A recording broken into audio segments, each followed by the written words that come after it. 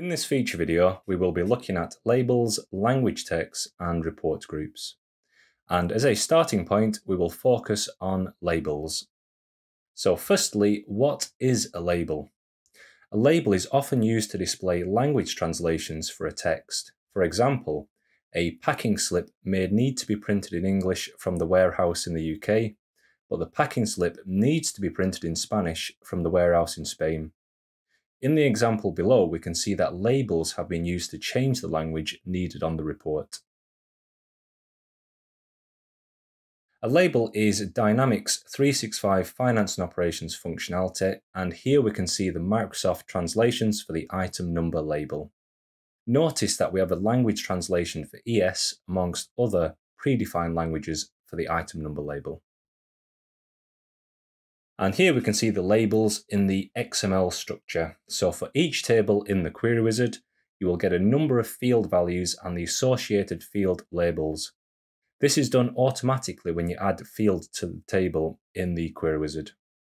For example, in the sales packing slip details TMP table, we can see the field labels in the upper part of the screenshot and the associated field values in the lower part of the screenshot. The field labels and values are nested below each table in the XML file. So what is the benefit of using labels? So a benefit of using Microsoft's labels is that Microsoft already provides language translations for many languages, so you do not need to define the language translations yourself. And now we will move on to a scenario where we add labels using the query wizard. And for this scenario, we will demonstrate the functionality by adding the labels to the packing slip report. And more specifically, we will replace the item number label with the item label. And this will be done to reduce the amount of space needed by the item number label. So let's open up our Dynamics environment. And firstly, we will generate a packing slip to see what it currently looks like. So we will click the icon to display the list of modules. We will make sure the sales and marketing module is selected, then click packing slip. And we can use any packing slip journal for this scenario as we are just checking the labels. So we will use the default selection, which is the first record in the list. We will click Lasernet, resend. We will make sure force rerun is set to yes, so we get a new XML file. Click OK. And here we can see the item number label is currently displayed, which is over here. And now we will change the language for this report and regenerate. So we will click the icon to display the list of modules. We will go to the Lasernet module and then reports. We will make sure the sales packing slip replacement report is selected in the list.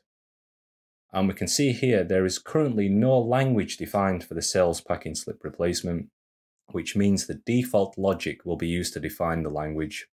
The default logic being use the language defined on the sales order header, which is related to that packing slip. However, we can override this default logic if we want to. In this case, we will force the language to be ES instead. So we will click the drop-down for the language and select ES. And now we will generate the packing slip again to see what the labels look like. So we will go back to the sales and marketing module and then packing slip.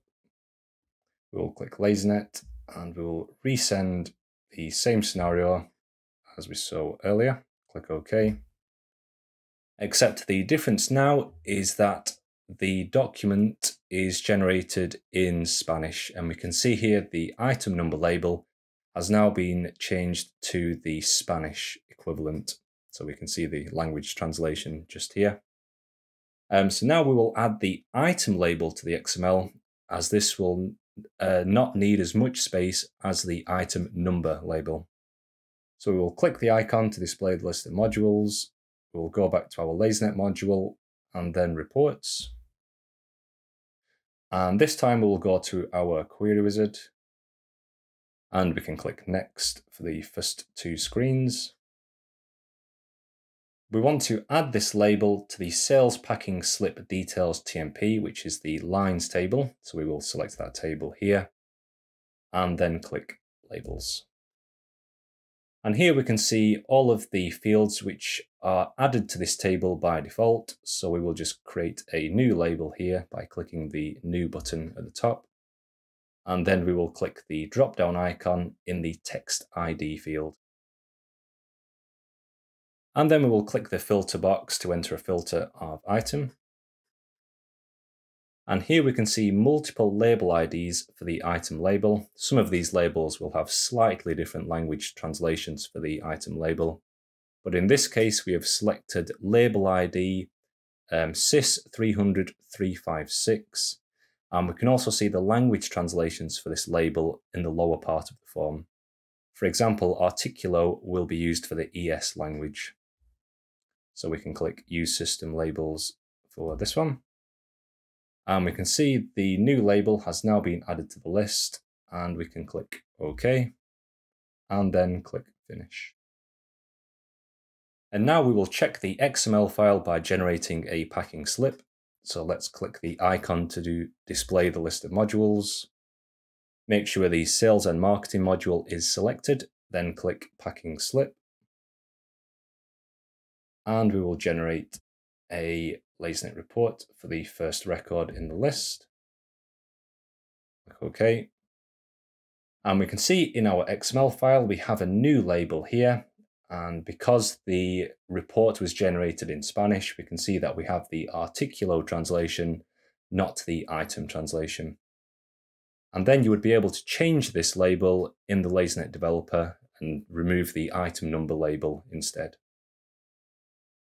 So that concludes our first scenario using labels. So now we will move on to language text. So a language text is LAC functionality, and language texts are advantageous over labels because you can use them to define your own language translations for a text. The disadvantage, of course, being setup time, as you need to define all of your own language translations for the text. And to demonstrate this functionality, we will use a scenario. So we will add a language text in the query wizard. And just to give a little bit more detail on the scenario, the example we will use here is that workers in the UK warehouse are familiar with the term SKU. So that needs to be used instead of item number. And workers in the Spanish warehouse would prefer to use the term Articulo. And unfortunately, there is not a Dynamics 365 Finance and Operations label for this language translation. So we will need to create a language text, then add it to the packing slip. So let's go back into Dynamics. Let's go to our list of modules. And then we will go to our reports. And we can see here the ES language has now been removed, as we can see in the language field here. So the document will be using the default logic. So if we were to use the scenario from earlier, this would be generated in EN US, which would be English. So now we've selected our sales packing slip replacement, we will go into the query wizard. We can click Next for the first two screens. And we will add our language text to the lines table. So that's the sales packing slip details TMP. And we will click labels. And we can see here we have the label that we created earlier, but we will add a language text for this scenario. So let's click New, click the drop down. And previously we expanded the System Labels Fast tab in order to add the label. So in this case, we're going to use the Language Text Fast tab in order to add our language text. So we will create a new language text as the SKU language text doesn't currently exist. So let's click the New button here. And let's give it a text ID. And we also need to define a language translation in the EN US language. So we've got SKU for the text as well.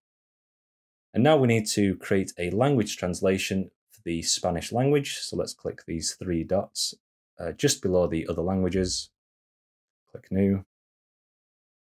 Click the drop down and we will select the ES language, which is Spanish, and then we will add in the language translation for SKU.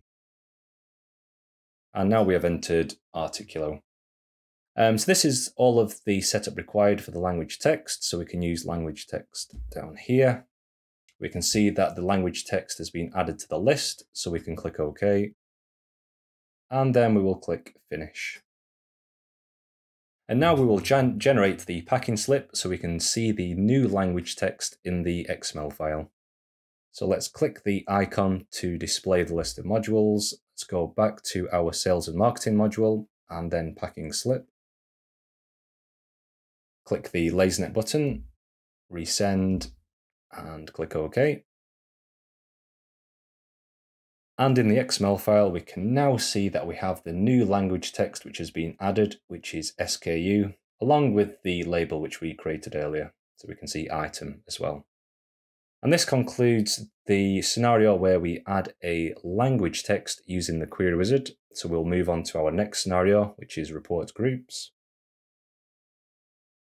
So report groups can be used with language texts. Report groups are LAC functionality, not Dynamics 365 Finance and Operations functionality.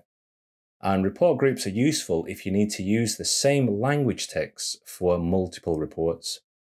And an advantage of using report groups is that you can reduce setup time by applying your language text to a report group, then adding the necessary reports to the report group. This is faster than having to add the same language text to many reports using the query wizard. So you can save quite a bit of time here if the language texts need to be the same across a lot of your different reports. And again, we will use a scenario to demonstrate this functionality. So we will add language text using report groups, and we also need to use the structure form as well. So the report groups functionality can be broken down into these 5 steps. So firstly, we will create a new report group. We will apply the sales packing slip replacement report to the new report group. We will add 2 language texts to the report group, and then we will apply the calculation in the sales packing slip replacement structure form to retrieve those language texts for the report.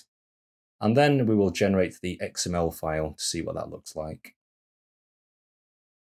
So we will go back into our Dynamics environment and we will click the icon to display the list of modules. Make sure the Lasernet module is selected, then click Report Group. And we will click New to create a new report group in the list.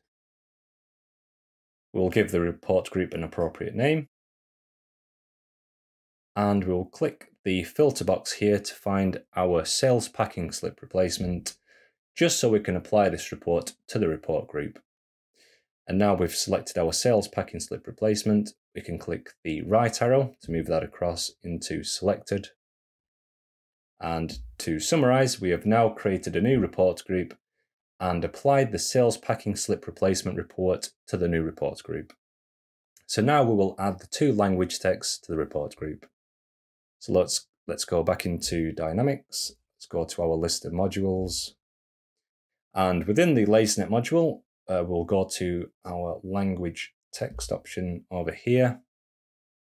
Make sure the SKU language text is selected, then click New in the Reports Group Fast tab.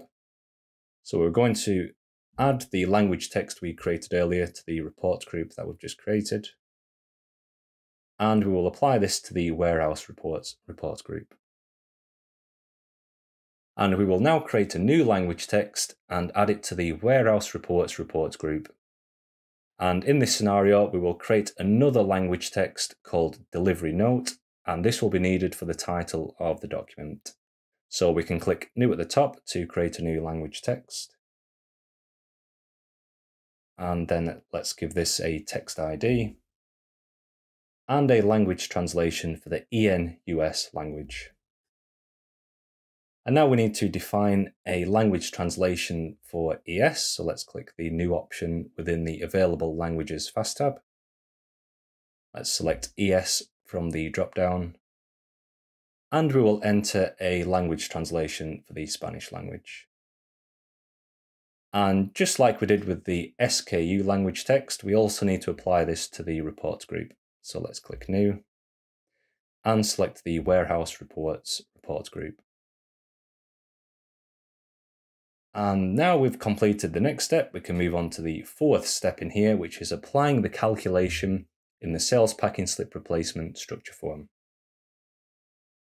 So let's go back to our list of modules, and now we will go to the reports within the Lasernet module. Make sure the sales packing slip replacement is selected, then click Structure. And we'll add a new section to this structure, so we can click the Add Section option at the top. And what I like to do is for language text, I would usually have a section which is above all of the tables. So with the new section selected, let's click up to move this up in the XML structure, up again. And as you can see, it's moving up one level each time. And now we have it just above the sales packing slip header TMP table.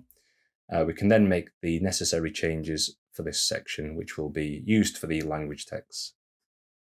So let's change the name of this section, just so we can identify this in the future. So we will call this language text, and we will have the same name for the output as well. And now we need to add our calculation within this section of the structure. So let's click New. So let's give an appropriate name for this. And now we need to add our calculation within the expression field. So let's click the drop down, select Calculated. So the language text reports display method is used to apply the language text from the report group to the structure. There's also a similar named language text display method, which is used to apply all language texts in the legal entity to the report. However, we will use the language text reports for this scenario.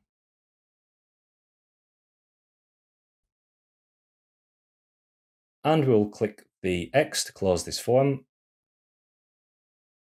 And now the style sheet has been updated. The changes are now ready for testing. So we can move on to the last step within this scenario, which is the generation of the XML file for the sales packing slip replacement. So back into Dynamics, let's open our list of modules. Let's select packing slip within sales and marketing. And let's generate a Lasernet report for the packing slip.